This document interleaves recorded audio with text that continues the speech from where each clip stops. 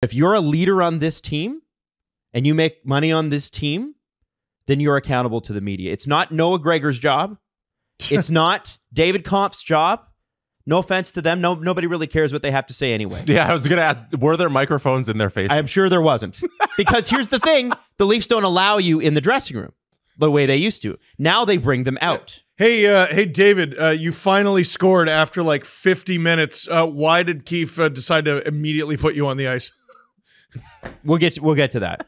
And I want to be out front of this. I am completely so disappointed in both of those two players for not coming out and taking accountability for the team that they are part of the core five of. Because it really is a core five. Adam, I mean, they're probably sick of saying it. So what they could have done, and like the Leafs have the budget to have done this. What they could have done is, instead of having to say any words at all into a microphone, just hold an iPad in front of your face with every end of season press conference you've done since 2017. It's the same. A compilation getting increasingly more depressed, but also saying the exact same damn thing. Jesse, I just sent you a quote.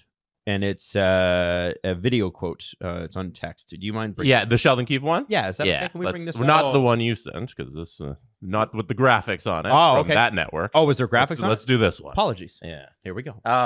Mitch Marner has been stealing money from the Toronto Maple Leafs. We're getting into the Mitch Marner thing later, but I need to set if we're talking about him not talking to the media, are we talking about that, or are we doing Keefe? We're talking to the media right now. We'll get into the performances and the game, but I wanted to set the tone because Keefe got out and talked in front of the microphone.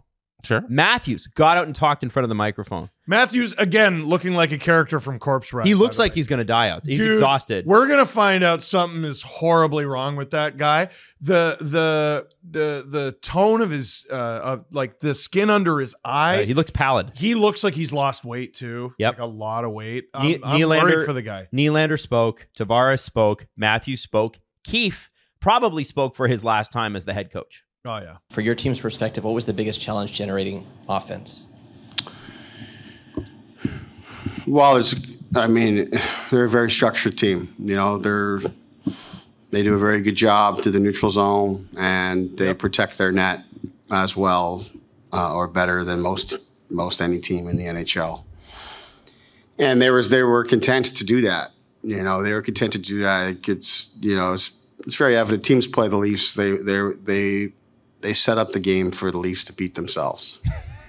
And what a face, too. I thought we did that in game 3 and 4.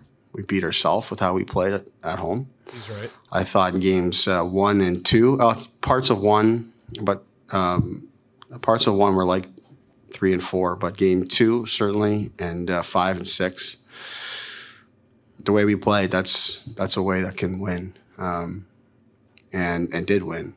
You know, 3 of the games in this series, and didn't beat ourselves. What does he mean by that for a second here? What does he mean by, if you said in there, Steve, you agree with what his summation of it was, especially in games 3 and 4. And I think Leaf fans on the whole get that feeling and have had that feeling for a better part of a decade, but couldn't necessarily always put it into words. What does he mean? I mean, the Leafs took a lot of penalties. They didn't get very many saves. But one thing that I've said from game 1 of the series, and I said from the beginning of game 7 too, game 1 of the series, I remember being like, Simone Benoit's had a lot of the puck, like offensively. And I think it's because, like, it's nothing against him.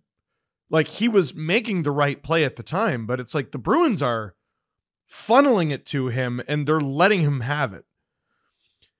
Game 7, the same thing happened. And then the Bruins didn't give up their zone. Never gave up they made life very difficult in the neutral zone, never gave up their blue line. But when they did, it was always just hugging the wall.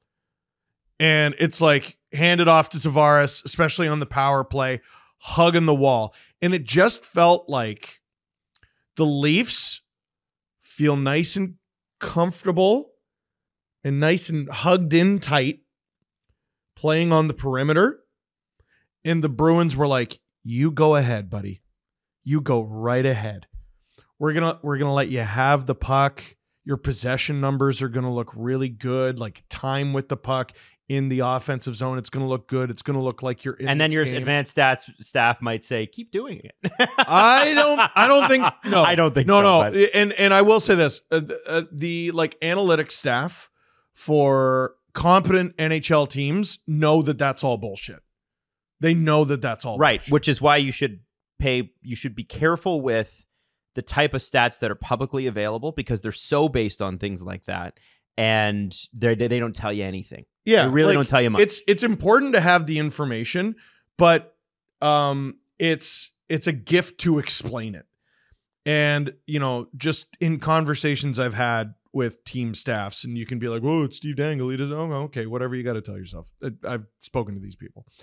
But it takes a really competent, smart team to be able to explain it. Leafs have a good staff. Like, they know that that's all bullshit. And what I see in Sheldon Keefe's face there, I know a lot of people want this guy fired. I see a frustrated guy who's like, I've told them over and over and over and over and over and over and over again.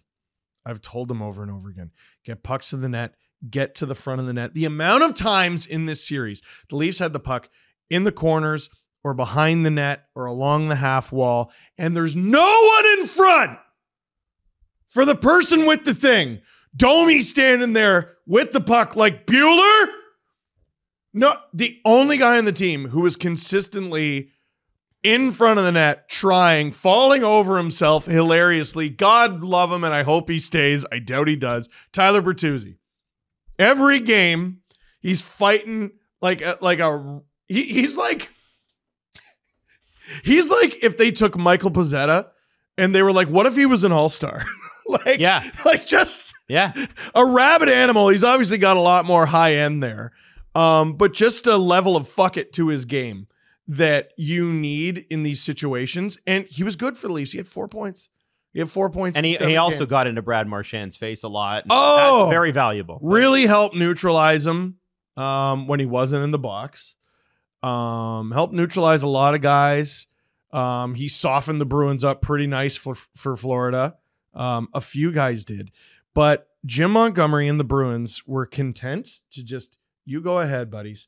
You guys handle it along the perimeter. How many times did the Leafs throw it into the slot and they got a rebound and it went in? Never. How many times? Well, I think Domi got one. Domi in game 2. Domi got one. I remember that. Domi in game 2. I think that's it. Mm-hmm. The rest of them were off the rush. I think that's it. Well, and like, what are the ones off the rush? Tavares goes, screw it, I'll do it myself in overtime. Mm-hmm. You had the setup from Marner to Nyes. Marner to Nyes, which is a miraculous play that you're going to get once or twice a series. And you get 3 Nylander goals that way, I think. Well, so there was Nylander last night. There was a breakaway from Nylander. And Nylander scored by floating it on, and it goes in off a knee. Jesse. Yeah. There's a tweet you had about the amount of goals scored. I promise you we're going to get into breaking up the game. I just want to put a bow on the Sheldon Keefe. The Sheldon Keefe stuff. Yeah, I want to offer opinion on that too. Yeah, just because this is just a wonderful tweet. It's very funny, and I think it's a good analysis of the Leafs from someone who didn't have a dog in the fight in this series. From Japers Rink, they cover the Washington Capitals. Regarding Keefe's quote, besides this being in the Just Fire Me Hall of Fame, which is a great opening to a tweet. Besides this being in the Just Fire Me Hall of Fame, it speaks to what I've been saying, RE coaching forever. You can win a ton of regular season games with high-end talent advantage because teams aren't game planning you much. Playoffs are different. Very Boudreaux caps.